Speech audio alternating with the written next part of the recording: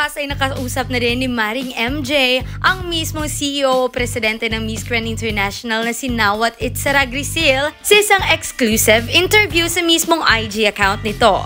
Bukas daw sa mismong preliminary competition ng Miss Grand International ay magkakaroon daw ng access or pinayagan daw si Maring MJ na mag-cover ng ilan sa mga snippets para sa preliminary competition.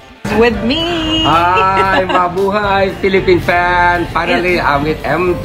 Yes, live! Yeah! So, Mr. Nawat gave me a go signal to cover some of the behind the scenes of the preliminary Miss Grand International 2022 pageant live here in Indonesia. We are excited! See you tomorrow afternoon. She will going behind the stage to see the girls before others. Yeah, before others!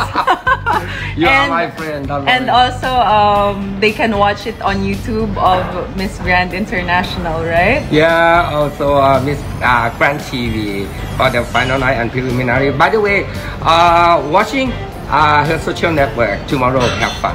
Yes, bye! Iba talagang atake ng ating reyna ni si MJ Lastimosa. Talaga namang pang VIP ang kapit sa Miss Grand International. What can you say about this? At excited ka na din ba na makita si MJ sa mismong preliminary competition at sa mga updates nito? Feel free to comment all your thoughts dyan sa ating comment box. At syempre, huwag mo din kalimutang mag-subscribe at i-click na rin ang bell notification for more pageant updates like this. Lahat na yan dito lamang sa Cindy Fact.